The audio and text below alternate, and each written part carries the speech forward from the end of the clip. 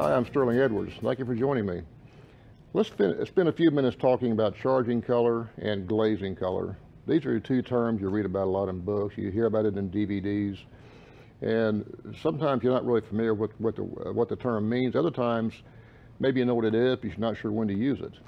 So we're going to spend a few minutes looking at this and look at the differences. They're both very interesting techniques where you can layer colors on top of other colors or infuse other colors together on wet paper. Either one works fine. It depends on what kind of effect you want. Now, if you can look down at my paper very quickly, I've got a piece of 140-pound Fabriano Artistico cold pressed paper taped down. It's a very small piece, about 1/8 of a sheet. And as you can see, I've taken a pencil and drawn two trees. The trees are identical. One I took the liberty of painting with brown steel to grain, which is one of the My Merry Blue colors. It's a very, very clean, transparent brown. Now, when you talk about glazing color and charging color, I'm a transparent watercolorist. I've been doing that for years. These same things work with opaque, but I truly believe they work better with transparent watercolors because it allows the light to pass through the paint, strike the white paper, and bounce back, picking up the various colors that you either glazed or charged into your existing shapes. So what's the difference between a charged color and a glazed color? If you look at this tree where I took the liberty of painting it with the brown steel to grain, it's very, very flat. The tree has no dimension. It's just a very flat brown shape. If I want to put more color on that when it's dry, that's called glazing color. Glazing color essentially is laying a color on top of dry color. You can do 3 or 4 colors if you want to. And if you're using transparent paint, it almost gives the effect of looking through multiple layers of stained glass.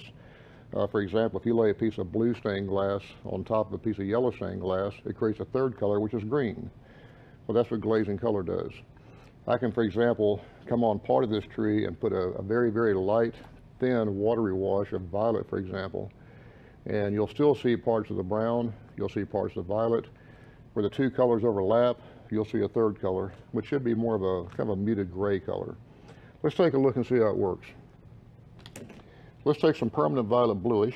This is a very clean, very transparent violet. I'm mixing a nice watery mix of it.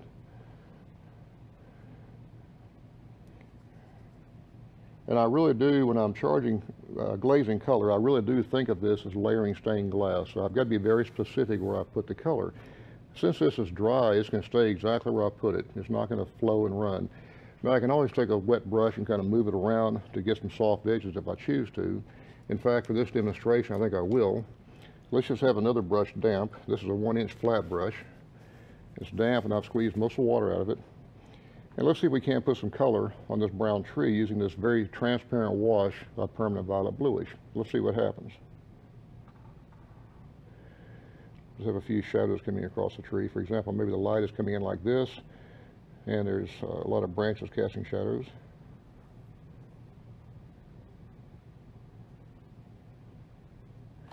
Now I can take the damp brush and very lightly soften that. Now here's a key to make color glazing really stand out and make it work quite well. When you glaze color on an existing dry color, don't go back and forth too many times. When you put that wet brush on that brown shape, you're reactivating that brown paint. If you start brushing back and forth too many times, that wet brown paint is going to mix with that violet paint and you get one flat color. The idea is to put it on 1 or 2 brush strokes and then get out and leave it alone. Let it dry or take a dryer and dry it. It's a very beautiful effect. And if you can look at this piece, you'll see now this tree has all kinds of beautiful subtle shading on it, textures on it. For example, suggesting some maybe branches up here casting shadows down across the trunk. And you see just a good variety of grayish violet colors in addition to the brown. That's a classic example of a glazed color. A wet paint on a dry paint, done very quickly, allowing the two to interact and let the transparency of the color kind of, create a third color for you.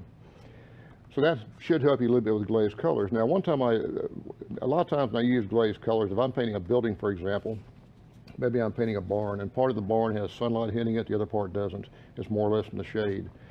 Rather than just having a brown side on that barn, while that paint, after that first gray or brown side of the paint is dry, I can come back and glaze a little bit of blue, a little bit of violet, a little bit of golden lake, which is very similar to quinacridone gold. And suddenly a very flat shape in my painting now is very vibrant, has a lot of color in it. but it's still grayed down enough that it looks like it's out of the sunlight. Whereas the side of the barn, for example, that's facing the sun, looks much brighter because I left that area predominantly white. Glazing color is a wonderful technique. I use it a lot in my paintings, and I also use charging color. Now, the difference between charging color and glazing, quite simply, is this. Charging color means you're putting on wet paint into an existing wet paint, allowing the two to kind of diffuse and blend naturally on the paper. The more I paint, the more I believe in charging color. In fact, everything I paint nowadays, I make it a point, while the shape is still wet, to take a brush and just drop a few other colors into it, at least one or two, because you get these very subtle nuances of color. Sometimes they're so subtle you don't notice them at first, but when the painting dries and you look at these darker shapes, you start seeing these little warm areas peeking out, or these cool areas peeking out, and these secondary colors and even these third layers of colors start becoming very present. And it's a beautiful technique. When placed under glass, the shape, which might have been predominantly flat or monochromatic, now has lots of color variety and lots of interest. Let's take this tree right here, which is identical to this one, and let's paint this with that same brown color we started out with on this, only this time, while the shape is still wet, we're going to charge some of the violet into it, and we might even charge a third color into it as well. So let's try it and see what happens. Let's take some more of the Still to Grain brown. Still to Grain brown is a very clean, very transparent brown. I'm just using a 1-inch flat brush. This is a great exercise to try. Take some of those paintings that you are not that pleased with. We all have them. We all have piles of them. Pull them out, use a backup, and practice this. Or even take some of the shapes in the painting you have and try doing some glazing on some of the shapes you have and just see what you can do. So I'm trying to work fairly fast and catch this while it's still wet.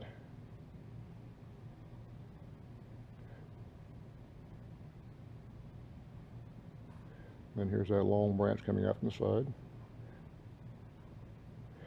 Now, let's take that same wet violet. This time I'm catching this while it's wet. And let's just very quickly drop it in. And you notice I'm not brushing it. I'm literally dropping it. Just hitting the paper, letting the paint kind of roll off the brush into that existing brown shape.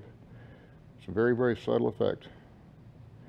But what it's going to do when this dries, the paints will diffuse naturally. You get this nice gradation of color from the warm brown over into the cool violet with a nice, clean, soft edge. Over here, if you look at this piece, the edges are much harder. That's because that was done on dry paper. This has a much softer look since it was done on wetter paper. And just for fun, let's put one more color into it. Let's take a little bit of Cupric green. Cupric green is a very rich, kind of a blue green. It's almost like a viridian. Let's put one more color. And again, just drop it in lightly. Don't get overzealous with that brush. You don't need to. The wet paper is going to do 90% of the work for you. Just drop it in a few places and see what happens. Now we're going to take a dryer and dry this, and I want you to look at just the variety of color you have in this one shape when you come back and you start charging color into it. It's a beautiful effect. I'll be right back. Let me dry this very quickly. Okay, we're back. I took a few minutes to get my hair dryer out and totally dry both shapes, make sure they're completely dry so we can look at the end result. If you look at this one where I glazed the color, you do see the hard lines, like I said, because this glazed color was put on a dry shape, so the paint stays right where I put it. And I could always soften it a little bit with a damp brush if I wanted to, just to get a variety of hard edges and soft edges. This one, however, if you look at it, there's very, very subtle modeling all through the piece. The green hits the violet, turns into kind of a blue violet, and then you got these beautiful browns, and it just has a much softer look to it. So you're working on a painting, and you've got this shape that's wet. You got to make a decision. Do I want to charge the color while it's still wet and go for this look, which is these very subtle little backdrops of color, or do I want to wait till the piece is totally dry and then come in and glaze some color on top of it? Or perhaps I can do both. There's no reason why you can't go ahead while the shape is wet and charge some color into it. Then after it dries, you can still come back and glaze some more color on top of it. This is what makes transparent watercolor so fascinating. By just using 2 or 3 colors and a little creative brush work, we can just create a multitude of colors in this shape. All that's left now to finish these trees is just a couple little suggestions of some bark or detail. I'm just using a number 6 rigger brush and just popping a little texture into them.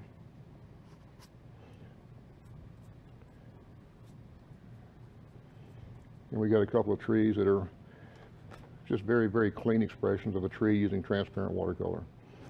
I hope you enjoy this. Practice this a few times. It's actually fun. And from now on, when you're working on a piece and you've got a nice wet shape, ask yourself before it dries, would this not be a good chance to charge some color into it? Thank you for joining me.